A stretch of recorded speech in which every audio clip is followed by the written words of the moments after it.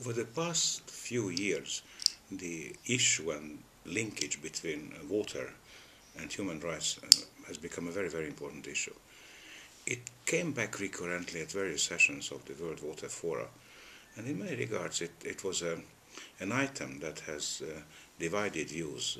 There was a fairly large group of countries, particularly from the developing countries and particularly from Latin America, that insisted upon the fact that right to water is a very important issue, and as such must be declared by governments all over the world. So it was a long, long gestation period up until the United Nations General Assembly last July the 27th more precisely, has adopted a resolution which is a non-binding resolution that deals with access to water and sanitation as a part of the human rights.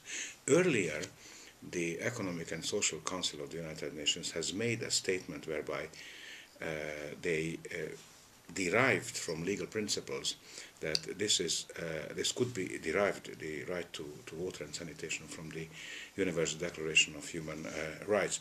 But the General Assembly resolution that was instigated by Bolivia, remember Bolivia, we had this big conflict, urban conflict in Cochabamba, which led to a riot.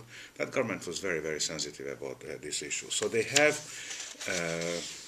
put together a resolution which finally went for voting. 144 countries have voted for it, and some 40 or so, 41 were abstention. There was nobody against it. Basically, what the resolution says is that the United Nations General Assembly recognizes the right to safe and clean drinking water and sanitation as a human right that is essential for the full enjoyment of life and all human rights. A couple of months later, and the discussion went on, the United Nations had a special rapporteur on this item. The special rapporteur has submitted her report to the Human Rights Council of the General Assembly, which on September the 30th has adopted a resolution on human rights and access to safe drinking water and sanitation, which affirmed the principles which are laid out by the July General Assembly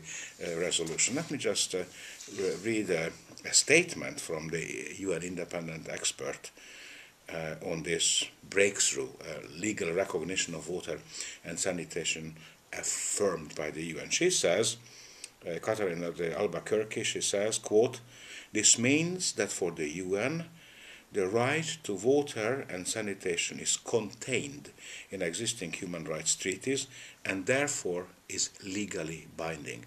And that is a major, major departure and an advance and step ahead, I believe, into the right direction of this long debate.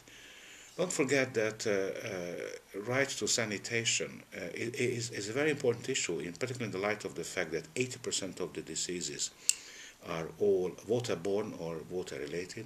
50% of the hospital beds all over the world are occupied by patients who are there because of water and sanitation, or rather the lack of appropriate sanitation.